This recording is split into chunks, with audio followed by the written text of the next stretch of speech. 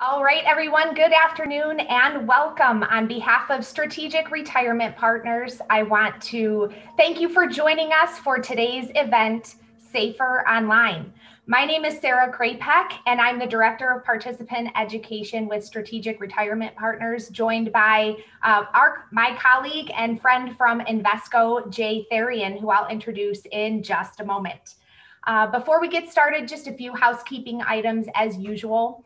All the lines are muted during the event today, but we really do welcome your questions and invite you to be interactive. Please feel free to type them into the Q&A that you see in the bottom panel of the Zoom screen, and we'll get to those as soon as we can. We do expect our session to last about 45 minutes today. So a couple things that you can expect from today's session. First, we want to give you the truth about cybersecurity, and we are not going to shy away from things that might be a little fearful or worrisome, but we just want to lay out the realities of what we're all dealing with here. Second, we want to give you some key takeaways and practical advice for real life. Before our session concludes today, I'll tell you what I ordered off Amazon after dry running this presentation with Jay last week. It's an item I realized I never knew I needed, but will never again live without. So I can also promise some stories from Jay, colorful real life examples of the threats and things that we all need to be aware of. And then I do want everyone to walk away with some retirement plan specific tips on how to keep your retirement savings as secure as possible. So without further ado, I want to introduce Jay Therian from Invesco. He is a senior director and executive consultant with the Invesco Global Consulting Division. His areas of specialty include communications, practice management, team leadership, adult learning behaviors. He is a keynote speaker and executive coach, as well as an author. Jay is proud dad to 3 daughters. He is the leader of a music nonprofit in Springfield, Massachusetts, as well as a sports enthusiast who is probably still in a good mood after Sunday's outcome. So I'll tell you that Jay speaks from experience on the topic of identity theft, and hopefully his experience will help spare us some of the same inconvenience that he had to go through. So with all that said, thanks again for joining, and I'm going to turn it over to Jay to start screen sharing and walk us through the presentation. Thank you, Sarah. Good day, everyone. I normally say good morning or good afternoon, and then I realize sometimes folks are in different time zones, so we'll just say good day. I always love listening to friends and colleagues. You run through my bio because it makes me feel really good. As we move into the midweek of living through yet another day or month inside of a pandemic, and as I get to broadcast live from my home office here in Massachusetts, and to Sarah's point, as an avid sports enthusiast, you see the Patriots helmet likely off in the distance, the guitars, pictures of my kids, all kinds of fun stuff. Some of those stories may come out today. Because as I always used to joke, for those of you to get the reference, I'm not only the Hair Club for Men president, I'm also a client. I've had a lot of these security challenges that I've had to overcome personally and within my family and my close network of friends and colleagues. And I'm going to share with you some of those personal experiences today. And Sarah is going to jump in more than a few occasions here, because she too has had some recent experiences and things that her family is working with. So I'm excited to share some of this with you today. Before we jump into cybersecurity and identity theft, I think it's important to really take a step back and think about what are we looking at here, right? Like what is the core for cybersecurity and identity theft protection? And really, it all comes down to building a solid foundation. If you look at essentially what measures or is very closely aligned with Maslow's hierarchy of needs, we have our basic necessities at the foundation there, right? Clothing, housing, transportation, and education. And then we move up into some of those desires, the travel, the entertainment, the luxury, where I know a lot of us likely on this webinar are living our best lives in the midst of of this pandemic, right? And then ultimately, what's the legacy? What's the future that we want to give back to the world? And how do we want ourselves and our family members? And as Sarah had mentioned, I run a non-for-profit music school as a musician. That's very important to me. So all of those things inside of the Therian family are part of our story arc. And then on the right-hand side of this, as we need those emergency funds and really that protection against catastrophe to be there. If we don't have that solid base of that foundation, our current needs and our future goals are in jeopardy, right? I mean, you think about from an investment perspective and how we move up in terms of accumulation of wealth and protection, whether it be through retirement or other assets. We spend lives, literal lives, building what we want to have happen and aligning that financially. And if we don't insulate and protect that core foundation, the rest of this pyramid comes crashing down. I'm sure you've all received those emails from the Nigerian prince that has an unbelievable business proposition for you. And while I hope most of us don't fall for that, there's certainly a number of challenges that exist in today's marketplace. I want to share with you some statistics as we go through this. And I don't do this to scare anyone whatsoever. I do it to prove the point that this is a lot more of an issue than most folks are aware of. And the good news is Sarah and I are going to share with you some things that you can do to protect yourself and your family members, those you care about, and then also some opportunities to remediate or mitigate any potential risks or unwind any challenges that may come up.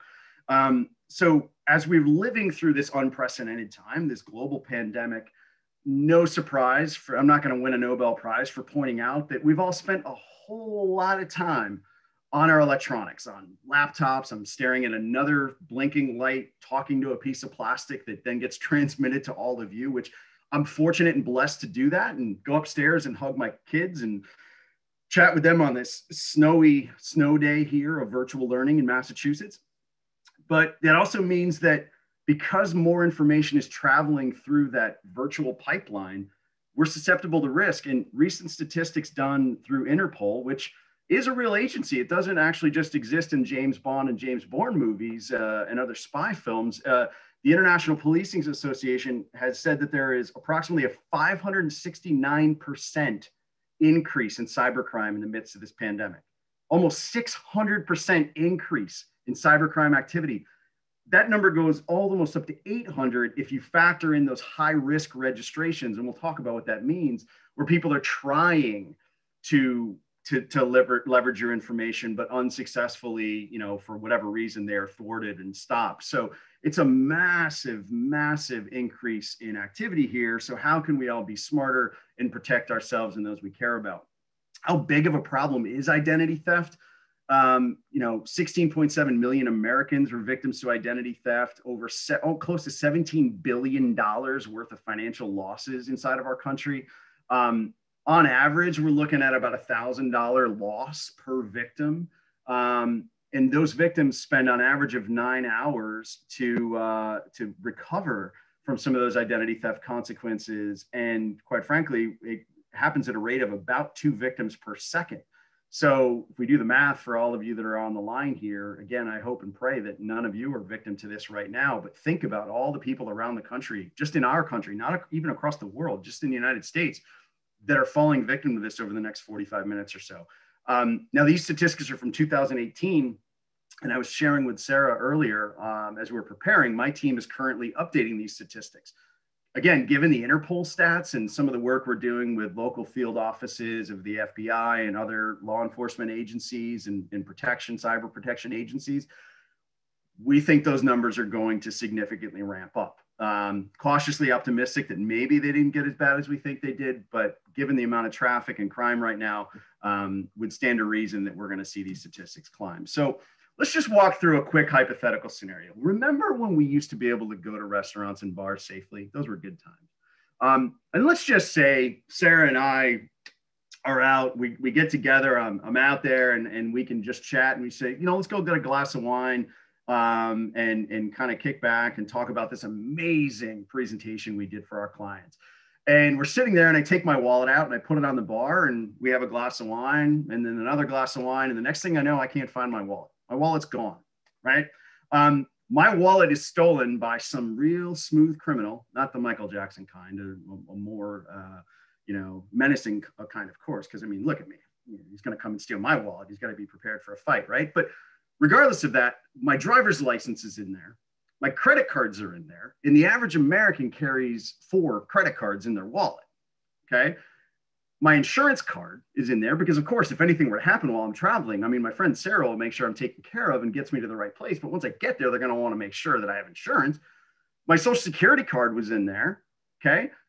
I have probably now, if the situation was reversed, or maybe I had a travel bag, or maybe Sarah had her purse stolen, there's an opportunity that cell phone could have been in there, checkbook, right? Think about all the things that we typically carry on our person when we're just out in the world. And when those things are compromised and stolen, every piece of data that's needed to open an account under your or a profile under your name is obtained inside of there. They've got your first name, they've got the name on your credit card. So if you have a middle initial, it's likely on one of those cards, right? Your email address could be on any of the correspondence in there, could be on your cards, any of your identifying information. Date of birth, your phone number, your home address, et cetera. So they have the vast majority of what's required to at least create a profile to try to mimic or clone your identity or gain access to your accounts. Think about if you were carrying your Social Security card or anything in there has your Social Security number on it. Most states have moved away from using your Social Security number as your driver's license ID, but not all, right? So depending on the state of issuance, that number could still likely be your Social Security number. If you have that or you have a Medicare card, they have that information. Thieves always have creative ways to tricking you into providing Social Security numbers too. So even if your wallet isn't stolen, think about all the ways that this information is constantly mined or potentially taken advantage of online. And all of these can be leveraged to create that identity theft profile and or crack the code to gain access to your accounts. One of the most common things that we see is, oh, I forgot my password, okay? So somebody gets a hold of your an email address or a company listing or what have you, or they just guess and they pull this blanket, emails down. When a lot of these data breaches happen, folks are automatically concerned with the credit card information, but they don't realize that if it was an online order, we've got your name, your address, your some of your pertinent information that could potentially lead to some of these security answers. And more often than not, any of those data breaches could include some personally identifiable information, or what I like to call PII. You'll hear me reference that a number of times today, which will typically be the most common ones are like, what's your mother's maiden name? What's your father's middle name? What street did you grow up on? Where did you go to high school or college? What was the mascot? What are the last 4 digits of your Social Security number? Now, while you may think, wow, a lot of this stuff is somewhat protected, I want you to stop and think, how many of you have played those, what Disney princess am I? By the way, I'm Jasmine. What Disney princess am I game? What was the #1 song on your date of birth? What was the favorite, what's your ideal house location, which is going to ask you questions about the type of house you grew up in. All of these things seem like very simple, common, innocuous, unharming quizzes, fun ways to pass the time. And people who I know, who I've actually delivered some of this content with, or some of my family members, my dad's like, hey, guess what kind of Ferrari I am? I'm like, the kind that just gave away its information, Dad. What are you doing? Why are you participating in these things? These are socially engineered more oftentimes than not. I'm not saying 100% of the time, but more oftentimes than not, to get you to give up leads into that personally identifiable information. So think through that. Be smarter when you're on the technology, especially in any social engagement, social engineering app, social platforms like Facebook or Instagram, Twitter, any of those sorts of things where there's links and you can play these games or create additional levels of information that you're just sharing with them, unbeknownst to you, could be used against you later on. Who's most at risk for identity theft? Children under the age of 19, which is alarming to most folks when I give that statistic. They are the #1 target of identity theft. Why? They're 51 times more likely to become victims than adults because they don't typically accrue a credit history until later in life.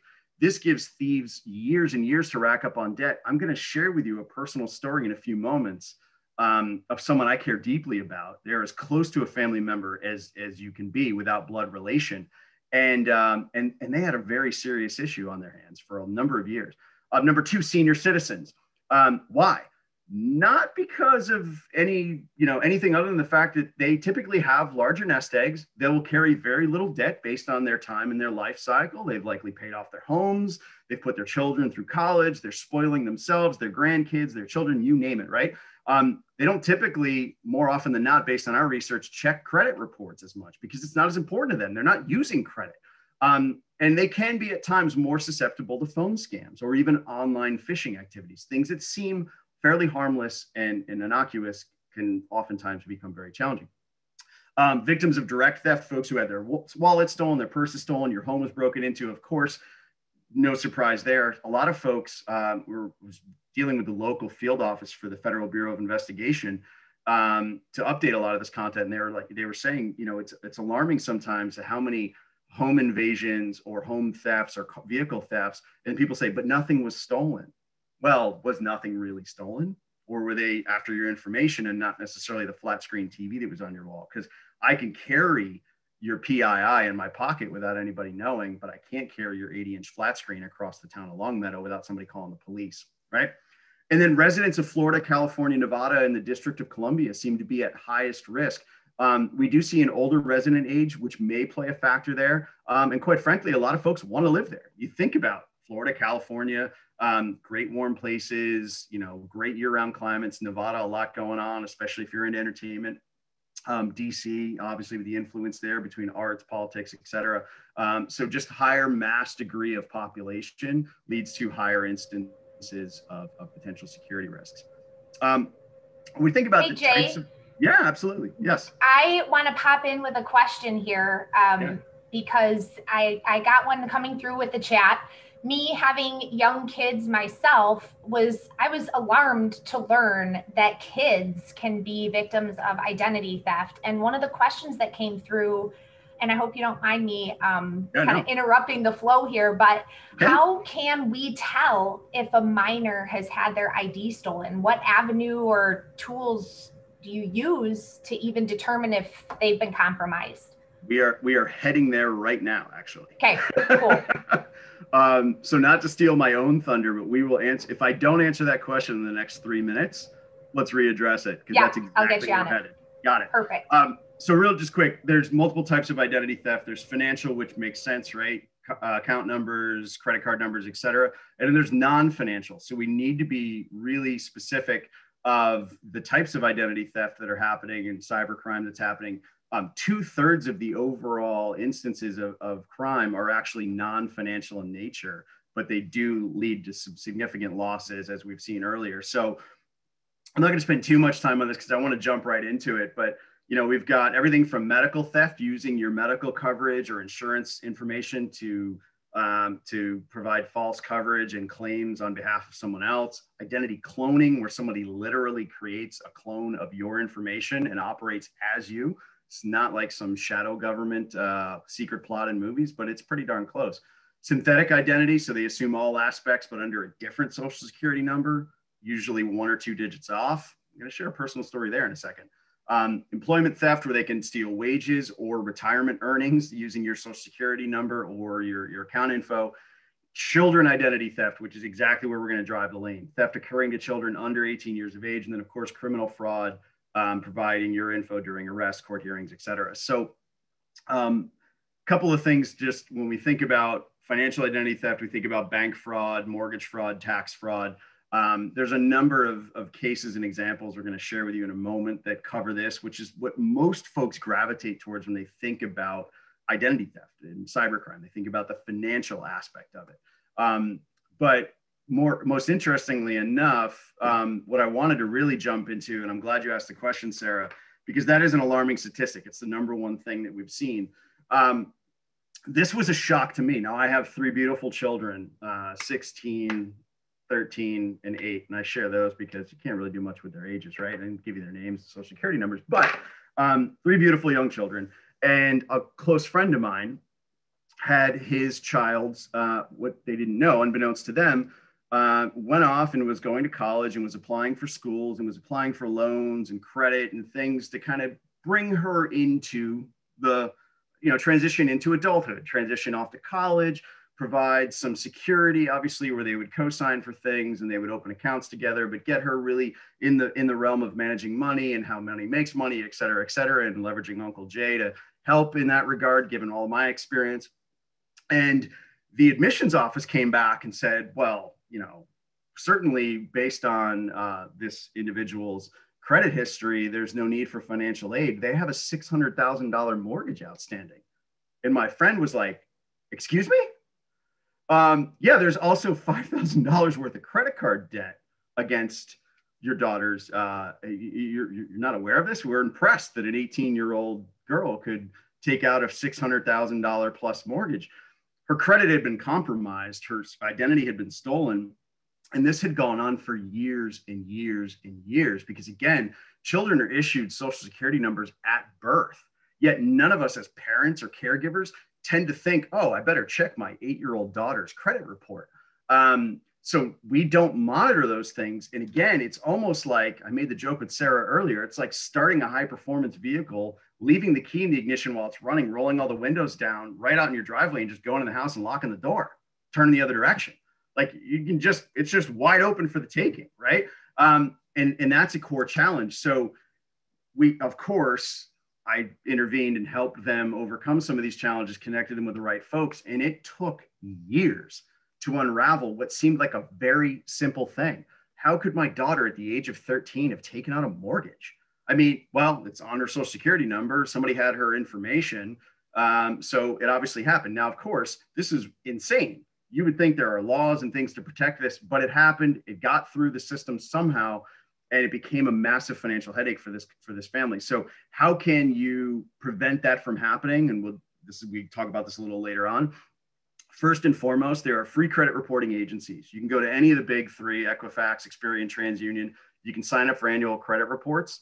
That's one of your rights as an American citizen and as an individual who has personally identifiable information due to all the data security breaches that have happened in the last 5 years. Not only for yourself, make sure you're doing it for your children, your grandchildren, anyone you're giving care to that may be underage. It sounds insane, but you need to monitor their credit as well, because finding this as quickly as possible will help you take action and rectify it. I don't, and I have to say this, especially because we're doing this and broadcasting it, I don't endorse any of these products directly. I do not get paid for endorsement. I'm not a paid advertiser whatsoever. I'm giving you what I've seen as best practices. Credit Karma is a fantastic resource. It's free. It has an app that and I can set parameters. If anything happens at a certain threshold on any of the identities for myself, my children, even my wife, it can all pop immediately, and I have notification to that. Anything you can do to monitor that. I'm not saying you have to check it on a monthly basis or a weekly basis. Go into those where you get those free reports, set those notifications so the minute activity pings, especially on a minor, you're notified immediately and you can get in front of that before, because we all know when those inquiries hit, especially on a thing like Credit Karma, they notify you. I just recently went through purchasing a vehicle. I didn't even leave the finance office and I had a notification that the inquiry had already hit. So long before before the loan was issued and the deal was done, I was notified that there was an inquiry there. You'll know the minute there's an inquiry, you can intervene and clean up that identity. Because I don't want any one of you who are watching this or any one of your family members to have to go through the years of unraveling this that my best friend and his daughter did. Insanity. But again, proves to exactly why most of these accounts lie dormant and lie unchecked by parents, grandparents, caregivers, and it's just a wide open field of criminal activity just ripe for the picking. So, Sarah, hopefully that I believe we addressed that, but we can certainly, if there are more questions that come in, I'm happy to go a little bit deeper into those things. Yep, no, that's great. And so this is. And just on the lines of child identity theft, right? 1 in 10 children are victims of identity theft. So 10% of the Social Security numbers sampled in a Carnegie Mellon study belonged to minors with active credit files, which is just an alarming statistic. And we actually internally are updating some of those statistics and partnering with some folks to update those numbers, because I think those numbers are going to jump up. 76% of that credit activity was actually fraudulent. Sometimes those hits, those inquiries may be of something pure if the individual is technically a minor at the age of, say, 17, but is maybe going off to college, and there's inquiries and things there where you can transition in basically if they're going out of state and they're no longer a minor there. So there are some instances where it could be valid, but over 3/4 of the time, it was fraudulent. And again, it's likely to go unnoticed until the child attends college or attempts to open a credit account. Imagine if my friend's daughter decided to skip college and just went into the workforce, and this had just continued on, and she was either called into court for failure to pay or went on to start a family or buy a home or take out a loan of some sort. And then this had just continued to amplify for years after, would have been completely catastrophic in that regard. Tax fraud is another one, especially given the time of year that we're in. I'll just share a quick story. One of my closest friends and colleagues over the last 20 some odd years had his Social Security number and his tax information compromised. He and his wife had falsified tax returns on their behalf. And it wasn't, his accountant hadn't even been notified of this until they went to file a few years back, and the IRS basically came back and said, you've already filed, and by the way, there's an outstanding component of this. And we were like, wait a second, what? I've got all these years worth of documentation. I have a certified public accountant who's delivering our taxes, that is, doing all this for us on our behalf. We're not even doing it on our own. We have this paper trail of everything that happens. He had everything he needed to lay out on the landscape of this. It took him 2 years to clean it up, to overcome any, potential penalties that he had, lying out there. Because of course, 1 year was a massive return or refund. The other year was a massive in the other direction, where they were saying that individual had owed. And that's where there became a conflict in the system. And you think about all the billions and billions of folks that have to go through that process, and all those applications that are filed and all those returns that are filed. It could take upwards of 7 to 10 years for these things to become a challenge. There are about 100 false returns in this case, because there was a data breach that had been filed for roughly about $500,000 worth of bogus refunds. And again, the recovery time for things like this can vary. I can say in my friend and colleague's instance, it took them the better part of 2 years to have this rectified. And not only did he have the stress and the anxiety of having to work with the IRS and his accountants and everything else to rectify this, it held up legitimate tax refunds to him and his wife and his family based on all the estate planning and retirement planning and tax planning they had done. And he's at that phase in his life where he was utilizing those assets in other areas, and it was held up for the better part of 2 years, all because his information had been compromised and it wasn't validated. So definitely a challenge there. And when we think about, just to skip back here, because I know we jumped over child identity theft, there's a couple of other things here. Medical fraud is definitely on the rise. And this is where, being a good human being, we all go, oh, that's terrible, right? Because we know that there are people all around the world that are hurting, that don't have access to healthcare. But having your medical information, insurance information compromised can allow folks to leverage that to obtain healthcare, surgeries, you name it. And there's a case actually of another, this came out of one of the local field offices we were talking through, of an individual who received $40,000 in hospital bills above and beyond the insurance coverage for surgery they never received. Their information was compromised. That was used by someone to obtain surgery and access to healthcare.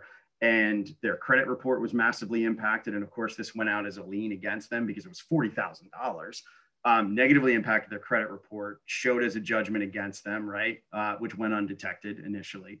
And then after getting like the 5th or 6th thing back from the insurance company, thinking it was a mistake, realizing there was an issue as they reached out, this took over 2 years for this individual to recover based on that. Again, with proof, with evidence that it wasn't their fault. It wasn't them that was actually receiving and administering the treatment. and or their physicians that were administering the treatment still had to spend a number of years and time to uncover that, which could have been easily identified by monitoring their credit and monitoring some of their medical and insurance coverage. So best practice I give folks here, we all get it, regardless of who your insurance carrier is. We have Cigna, and they have an app where every time I set a notification in there, anytime there's a claim filed against myself or any of my dependents, my family, from an insurance perspective, I get a pop-up on the notification screen and I get an email with that explanation of benefits or the claim that was filed. It seems excessive. However, anytime anything hits my insurance, I want to know about it, because if something like this were to happen, I would have been notified that I just received surgery last week and that a claim was filed in the upwards of $40,000 on my behalf. And I realized that I wasn't actually under the knife. So you can get in front of these things a lot quicker. And then finally, the other thing that I'll just, as we start to transition into some of the other challenges, and I know I see the blinking light, so there's lots of questions that are coming in the chat box, which is great.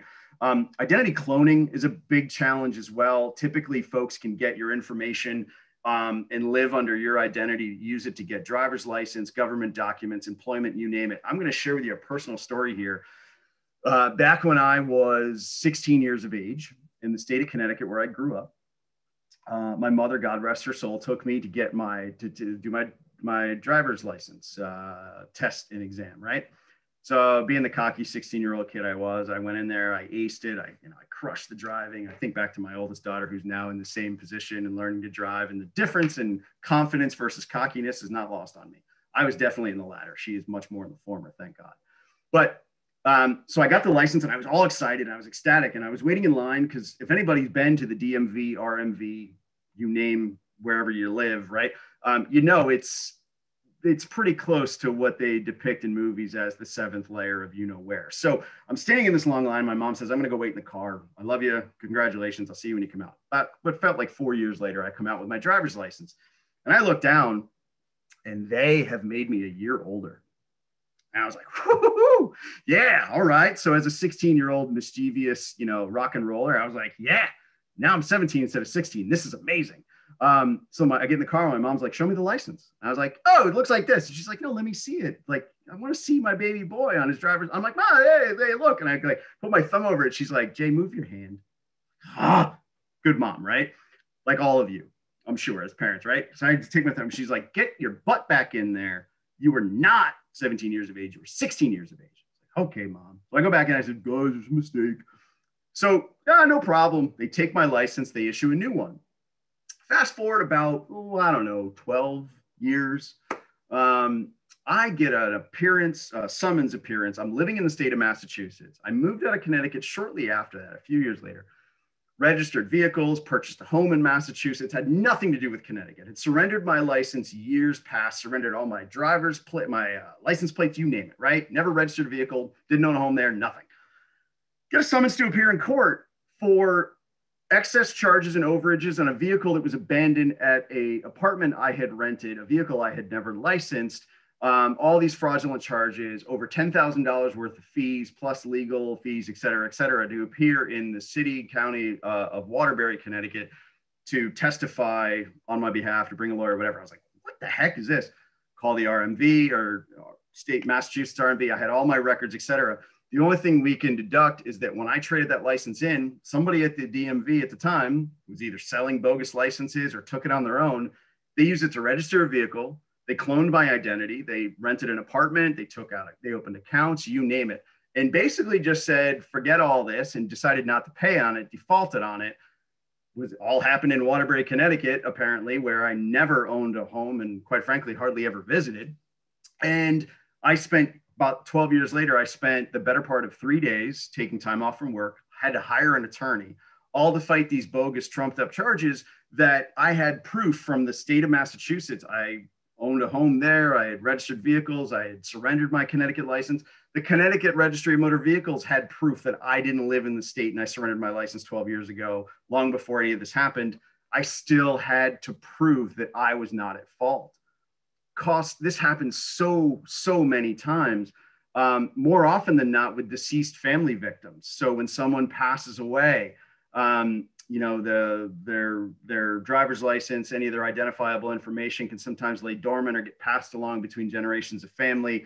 I've had a local family I've worked with personally on some of these things that are like, oh, we thought it was cute to give grandma's, wallet to the grandkids, and they were using it to play house and whatever else, and who knows what happened to the information that was in there. So something that seems very simple and harmless, even an expired license, has enough information on it for somebody to clone your identity and make your life really difficult going forward. So just a couple of quick things, and then I know Sarah will transition into some of the final comments and address a lot of the Q&A and the flashing lights I'm seeing on screen. Additional ways folks can steal your information. Of course, they can be direct theft. They can steal your wallet, your purse. They can break into your home. Mail theft. Do I have a porch thief who's casing the joint and stealing Amazon packages and mail coming up? Possibly, it happens a lot of times, right?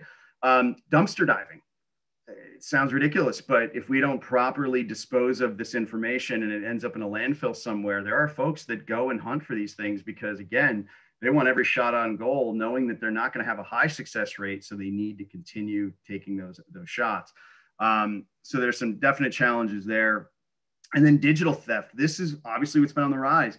So hacking, someone breaks into your computer or compromises your account.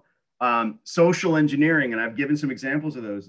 What Disney princess quiz are you is a famous one that a lot of folks are using right now. Or they will create these bogus emails, much like farming and fishing, where they'll ask you to log in, et cetera. Sometimes they'll say, we'd like you to rate your client service experience, and based on where you called from, again, confirm your location, right? Like, not exactly asking you to log in, but socially engineering some of your information and location based on that. So be very cautious of what you click on and what you share. Wireless theft and skimming, which are very similar to one another. This is where Sarah has a great personal story in the recent week or so. But I was sharing with her that wireless theft and skimming, one of the things that has protected us as cardholders is these RFID, they're called, radio frequency identification chips, where you can go up and you can, kind of cool, right? You can go up and you can just tap the register. You can just kind of bless the machine and say, I too allow you to accept payment. And then you put it back in your pocket. Makes our life easier, which is great. But it also opens us up to a lot of risk. Over in Europe since 2014, this has actually been a massive issue. And it's become more prevalent in the United States the last few years, where folks actually have computer programs where they will sit in a bridge or in a park in a very densely populated public area. And if you are within, say, 20 to 30 feet of their computer, they can actually skim and steal wirelessly the information that's on those cards. So all they have to do is sit in one place and pretend they're writing their favorite haiku on a beautiful spring day. And as 10,000 people pass them in Central Park over that course of time, they were able to steal a ton of information there. So there are some strategies that you can utilize, and we'll talk about in a second, to protect yourself there. And then in the obvious, shoulder surfing, right? I mean, folks coming over your shoulder, if you're utilizing something, if you're sitting next to them. So privacy screens, and what I always like to call my privacy screens are my left and right elbows. As a former football player, I get a lot of motion this way. So not a lot of folks get too close to me. They're not going to be getting information over my shoulders. So when we think about how we protect ourselves, we're going to transition into this, and then we'll open it up to Q&A. And I'd love for Sarah to jump in. She's got not only some great stories here, but some recent stories. So how do we prevent and help minimize the likelihood of theft? How do we detect it, and how do we recover from it? So first and foremost, again, prevention, reducing our footprint. If it's something in print, read it, shred it, or store it. If you can, go paperless. Pretty much any bank, any financial institution, quite frankly, anybody who has personally identifiable information, that PII, is legally required to offer you a paper opt-out. Because we know as a country and as a world that cybersecurity is a real thing. So we have to reduce our footprint. Take advantage of that where you can. If you really feel you still need paper statements, I get it, right? I do in certain things. Lock them up in your safe. If you don't have a safe, get a lockbox. Do something where if somebody were to gain access to your home or gain access to your personal space, that information is as protected as possible. Keep cards close to your vest. I would honestly say, if you carry cards at all, limit the number of credit cards that you're carrying. Again, the average American carries 4 cards. The George Costanza wallet, for those of you that are Seinfeld fans, yeah, it's funny. not only does it give you some thoracic spine issues from sitting on this giant wallet if you're a man, right? If you're male, like I'm talking to my brothers out there who used to do that, myself included, right? You're carrying around too much darn information that's so easy and susceptible to being stolen. If that wallet is compromised and leaves your possession, people could engineer probably multiple profiles off of you. Limit it to 1 or 2 cards at most. And quite frankly, if you have an iPhone or an Android device that has Samsung Pay or Apple Pay, this is a fantastic resource. What these do when you use this digital, for those of you that aren't familiar, when you use these digital payment methodologies, it creates a fake card number for that specific transaction. And once that transaction is processed, that number ceases to exist. So if you were part of, say, the famous Target data breach, and you went in and you bought yourself something nice at Target, and then you used your debit card or your credit card, that number's in the database, that information was stolen. If it's a Samsung or an Apple Pay, they can get that information maybe, and even if they do, it's going to show up as declined because the card is dead, it's expired. If the information has to be returned from the merchant, both of those technologies have reverse flow, where even though the card isn't active, it allows you to put the money back into the actual account itself. I don't even carry credit cards anymore, quite frankly. I just use this. If I do have to carry one, I carry one actual credit card, not a debit card, because a debit card has a lot more access into your financial life. Credit card companies, all major companies, have theft and loss prevention detection and resources to immediately back that off while you dispute it. So if you do have to carry cards, make sure it's 1, 2 max. If you really need to be if you need the belt and the suspenders for protection, 2 max. Make sure they're credit cards, not debit cards. Be less social on social media. Again, limit the personal information. I've beat this up. I'm not going to spend a ton of time here. Think of others. Who in your household, who in your family, who in your community. I've shared this with my community members, folks that come to the music school I help run, folks in my local community, my neighbors, my friends, folks, because while you think this is common sense to most people, it's not. And a lot of us don't have experience here, so share the information. And control the electronics. Use strong passwords. Be careful of lost devices. Most devices will offer these what are impossible to remember combinations of numbers, letters, special symbols, dashes, characters. The longer it is and the more complex it is, the harder it is to crack. So take advantage of those, even though they may be more difficult to remember. A lot of them can be stored and encrypted in devices or other platforms that allow you access much easier to log into those things. And then just quickly, look for red flags. I've already beat this up. Check your credit report at least yearly. You get 3 free ones from each of the big 3, or I'm sorry, 1 free one from each of the big 3. And then leveraging things like Credit Karma is a great example that can monitor and give you instant notifications if anything changes. And be alert, place those fraud alerts on credit reports, place them automatically on your cards. I mean, all of the major banks have, if you see a transaction over X dollar amount, send me a notification. Do that. You'll know if you're making large purchases. And quite frankly, what most folks don't think about is there's an under. If there's a transaction processed under $1.99, I get a notification. Why? Because most of these thieves, when they get your card information, they process a transaction for 3 cents, 6 cents, 98 cents, just to see if the card's active. Then they make the big purchase. If I go in and I'm using my card to buy a pack of gum, that's on me if I get a notification. I forgot the loose change. No big deal. I don't mind it. That has saved me personally and my family at least 3 times from having our cards compromised well beyond when we would have been notified. And then just really quick, recovery. Acting fast, don't delay any of those reports and try to get these things ironed out. Clear your name of any criminal issues so you can work with local and federal law enforcement agencies to file reports. The FBI has a division that focuses on cybersecurity and identity theft. Leverage those resources. They are experts. They know exactly what to do, and they can give you a plan of exactly how to act to minimize the damage while you mitigate the outcome. And then have a recovery plan. You can go to identitytheft.gov. It's a government resource, free to everybody, where you can actually build a recovery plan, identify your local resources, obviously replacing credit cards, et cetera. And again, consider, we say hiring a monitoring service. Most of them you don't even have to pay for, quite frankly. All the good ones are free, and you can certainly pay them if you choose to do so. Again, it's not an official endorsement, but there are great resources out there that you can take advantage of. So Sarah, I know you've got actually another great tip in terms of protection and recovery and a lot of what can take place there. And you've got some personal stories of things you've taken. So I'd love to just give you a few minutes before we jump into Q&A to talk about the personal impact and some of those stories now before we jump into any remaining Q&A.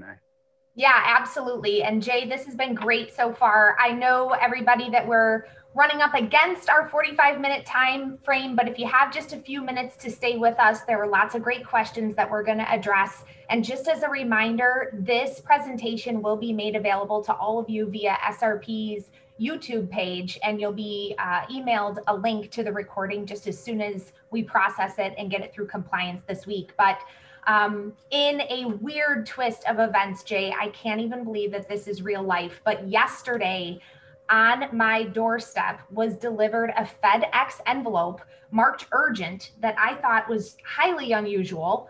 Normally it's the Amazon truck going by, right? So I pick it up and it is a distribution check from my husband's retirement account at a job that he hasn't worked at, quite frankly, for 12 years. So this hit close to home for our family within the last 24 hours. I literally couldn't believe it, but I cannot tell a lie. It's a true story.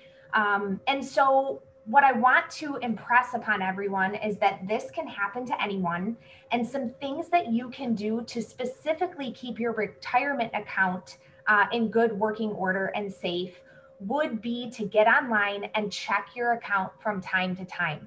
A lot of people think that the only reason to get on to your retirement account application, whether it's through Empower or Principal, Fidelity, whatever you have, would be if you want to make an investment change, do a fancy contribution change, enroll, or request a withdrawal. But no, it really is important, I would say at least quarterly, to log into your account and make sure that it is the way that you left it the last time that you were in there. If you comb the transaction history, you'll be able to see maybe any suspicious activity and address it. Most of the record keepers have security assurances in place for all of us as retirement plan participants, but some of them request that you notice the potential fraudulent activity within a reasonable time frame. I was reading up again this morning, 90 days seems to be pretty common. So if this is something that you don't notice because a check isn't dropped on your doorstep within a reasonable amount of time, it can go unnoticed and the problem can just compile and be exacerbated. So enable two-factor authentication on your retirement plan accounts. Make sure that your password is unique and long and complicated. And that kind of leads us to a question that came in through the chat, Jay. Do you recommend a password manager? I know you and I were talking before the call today about LastPass, which is something that I use and love, and just would love your thoughts on a password manager for all these complex passwords that we're asked to keep. Yeah, and again, I honestly mean, I don't get any endorsement or anything for these companies, but LastPass is a fantastic resource. Any company that takes that data integrity, they are what's called vault protected. So basically, if someone were to crack that encryption, we've got bigger challenges as a society going on right there. I mean, they're using government level encryption on like super classified information. So what that also does is it allows you to get crazy with your passwords, have these 50 character things with exclamation points and numbers and zeros and ones and blah, blah, blah, and not have to remember that. Or even if you remember it, type it out every darn time. So those are fantastic resources because they will autofill for you. And even if you don't go that level, again, most of the devices like Apple and Windows and others, Google has their encryption there, will suggest strong passwords and also archive them in some sort of a keychain or a vault access. Yes, some of those companies have been compromised in the past, but that was all public cloud-based information, not encrypted information. So even that is a step above in terms of security. And then if you really want to go in, something like LastPass is a great example. Anything that is a single sign-on vault encrypted application is great because it'll allow you to just click a button or touch a screen. It'll log you in and it'll keep all your passwords safe and protected. Okay. Great. And I noticed earlier in the presentation, we had a whole string of questions come through about freezing your credit, whether or not you would recommend that you do that, not only for us as adults, but would you also recommend something like that for a minor? So that is a fantastic question. And I'm really glad that came up. Short deductive answer is absolutely. So Okay. I will just tell you, I personally freeze my credit. If I know I'm going to go out and I'm going to make a big purchase, or I'm going to be requiring, any sort of a capital restructuring, whatever, I'm going to look at it, taking anything that would impact my credit, I plan that far in advance and I can unfreeze that. It's not a big deal. And I would absolutely, and that can become a pain in the neck based on where you are in life or what you're trying to do right now. I know a lot of folks are trying to take advantage of refinancing and other things. Fantastic, right? When you know that you don't have anything on the immediate horizon, I would absolutely advocate for freezing your credit. For minors, 100%. 100%. Because what in all likelihood, and I use my children as an example, are they going to need access to, why is their credit going to need to be? Now, it did pop when I did open a savings deposit account for my oldest daughter. And we connected that in, and we talked about what else we want her to have access to. They did notice that. They're like, oh, well, we can't run any sort of inquiries here. I'm like, you don't need to. I'm not asking you to apply for a credit card for her. I'm just simply trying to open a passport account that has access to a card and virtual technology. So I know it works because it's been called to my attention. So that's a fantastic practice, and I would absolutely advocate for it. Great. And then let's talk about wallets, both digital and we all are going to move away from the George Costanza wallet, but I want to share my story about what I bought as a result of our conversation last week. And this is help me remember, an RFID. RFID, yes. Right? So, I'm not going many places these days. I'm sure many of you aren't either. But when I do, I was carrying just my license and a card loosely in, the pocket of my purse. And for $8 on Amazon, again, not, endorsing or sponsoring this, but it was just a cheap, easy purchase. This is an RFID wallet. So now I have my, Max 2 cards and my driver's license here. I'll slip this in, and this will block those cyber criminals if just from walking by me and scraping my credit card information, right? So these are tears of joy, by the way. The student becomes a master. No, and you nailed it. So what this technology does, and it's very, very minimal investment on any of our behalf. I make sure all my wallets, my wife's got a purse that's lined this way when we travel, back again when we could travel. And wallets and whatnot is almost every major manufacturer, and even pretty much any manufacturer, Sarah, to your point, it's $8 on Amazon. And I think you said you even ordered one for your husband, right? I'm sure it looks a little different, but they have the RFID blocking technology. So what it does is it stops that signal from leaving that housing that the card is in. Most major card issuers now are issuing cards in sleeves that have that lining in the sleeve. So even if you don't want to invest in the wallet, when you get a new card, if it comes in one of those sleeves, take a look at the back of the sleeve and see if it says that it's RFID blocking or technology blocking, wireless blocking, whatever they call it, based on the issuer.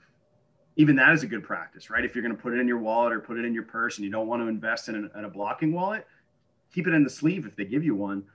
You can even buy the little sleeves for those of you that are like, well, I don't want to carry a wallet, but maybe I just put a card in my pocket, right? Mm-hmm. All right, hey, whatever you need to do in that instance, you could buy a sleeve for probably like $1. I don't know. I haven't looked at them. Pop the card in there, maybe throw your license in with it, and just pop it in your pocket. You're good to go if you don't want to carry anything bulky. So, but that's a fantastic use of technology to keep your information safe. Perfect. And I know that a lot of us are now getting these new cards.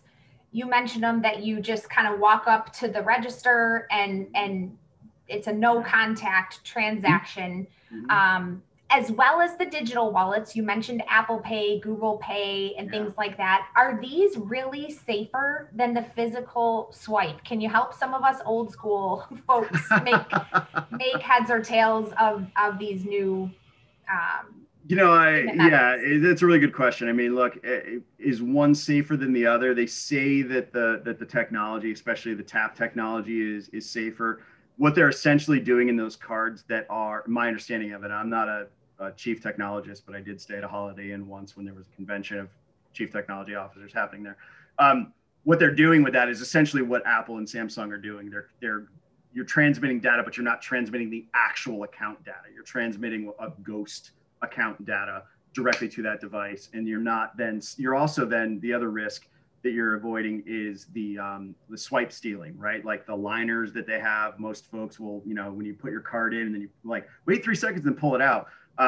There are criminals that, especially in gas stations or any sort of a terminal, ATMs, for example, in most major metros, that's always a concern. You have to kind of look at it, and you have to know what you're looking for. Like, does it look a little out of place? Is there a different color there? Is there something? And they're so good because it's so small, it's really hard to tell. So sometimes when you go in there, they have those skimmers that they're called that just line the inside of it. So by just tapping it, you're not putting the card in, and it's not skimming directly off the strip. So it is technically safer.